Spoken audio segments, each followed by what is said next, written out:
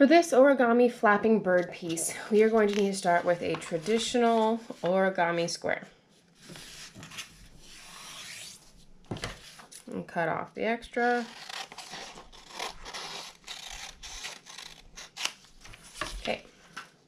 We have a valley fold going at a diagonal. We're going to need to get a diagonal valley fold in the other direction. So we're going to bring the top right down to the bottom left.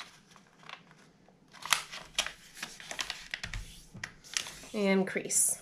Now, when you open it, you should have two diagonal valley folds, making an X. Flip the whole thing over so that they're now mountain folds.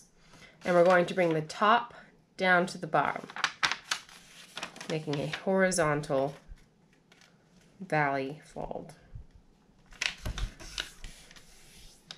Okay, now if you open it up, we're going to take this whole thing, flip it over, so that we should have a horizontal mountain fold with two diagonal valley folds. Now, if your middle of your X is popped up, take your pointer finger and push down until the middle of the X pops down and these two sides are up. Bring these two sides in and down, and then push the top down so that we have a triangle with two flaps on the right and two flaps on the left. Now we're going to need to take this top flap that's on the right and we're going to turn it like a page so that way we have three flaps on the left and one flap on the right. Now we're going to take this bottom edge and we're going to fold it up to line it up with this edge. So I'm taking this bottom edge up to this edge. So this corner right here is going to get really pointy.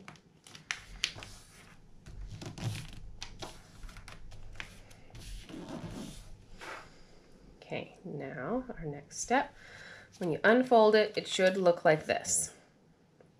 Now what we're going to do is take this top edge right here and we're going to start to open it up, and it's not going to want to open up because we have all these other things. So we're going to, let me think about the words I want to use to make this explain the best. We're taking this top edge, just the top one, and we're following along this crease to fold this back. But none of these guys want to do what they're supposed to do. So we're going to take this bottom point, lay it down, so we just have this top one point that's being difficult.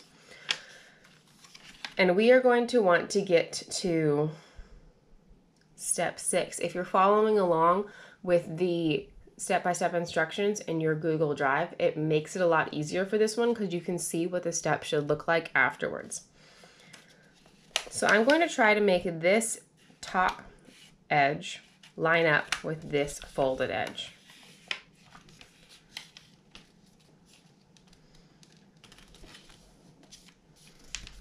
And when I do that,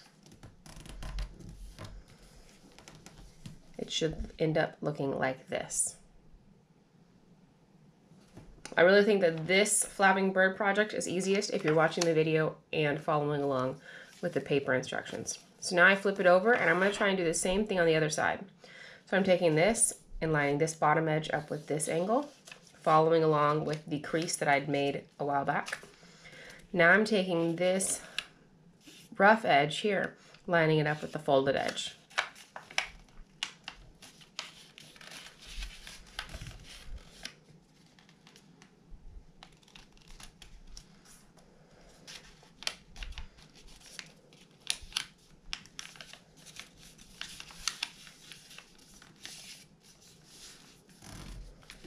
So it should look like this weird, almost boomerang shape.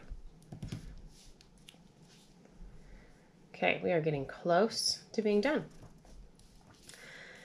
Now we're going to take this piece and we're going to make the neck of our bird. So we're going to take this and fold it up. And we're kind of following the same diagonal line that's created here.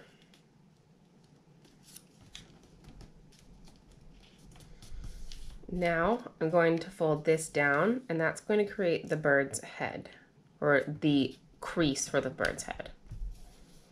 Okay. Now we've made our guideline creases for the bird's neck and head. We have to unfold this.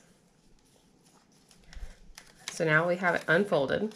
We're back in our other position with it unfolded. We're going to open this up and try and reverse the crease so that way it's folded on the outsides.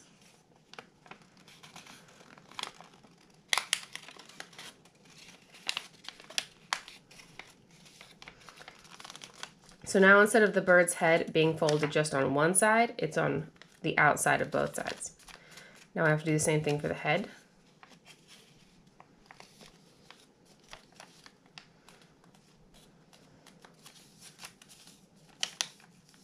Yeah, now we have our bird's neck and head. Right, let's see.